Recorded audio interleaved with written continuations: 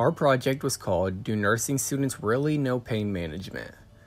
Our group members were Aaron Kaiser, Kristen Bruggeman, Hong Jun Jo, Chandler Bloom, Madeline Oakley, and Ashley Crush.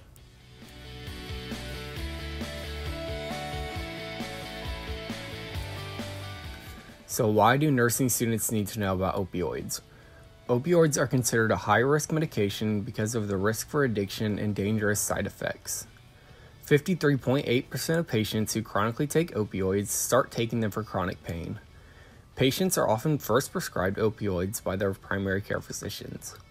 Evidence shows that education on opioids and other pain management options have long-term benefits in reducing opioid use and dependence while also keeping pain under control.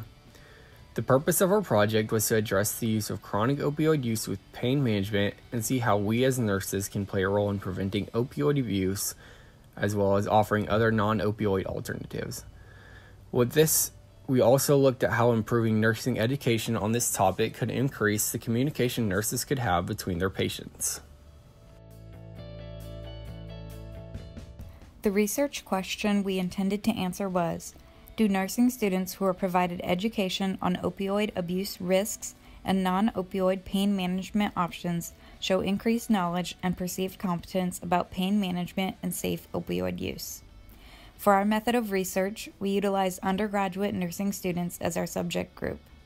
27 students were presented with a 15-minute educational PowerPoint that addressed opioids and pain management.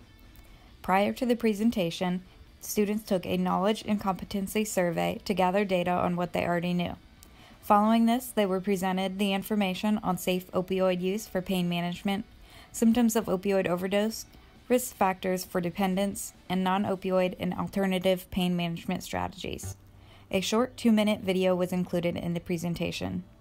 To conclude the presentation, students took a second knowledge and competency survey. The biggest obstacles that we faced were getting the students to do both the pre- and post-tests and the limited available number of students that could be included in our research. To collect our data, we had the group of students we presented to take a 10-question knowledge and competency survey before and after the information was given to them. The baseline knowledge of opioids from the students in comparison to their knowledge after receiving our intervention resulted in an average increase in the result outcomes. Based off this graph and the data we collected, we were able to calculate p-values, which tells us the probability that our null hypothesis was true. Using this, we could see significant result improvement between the two survey takes. Due to this improvement, we can conclude that our educational presentation was impactful in increasing the students' knowledge about opioids and alternative pain management techniques, as well as their competency level to relay this information in practice. With this knowledge gained, the students can apply this information in practice and contribute to the long-term goals and benefits of decreasing opioid use and dependence.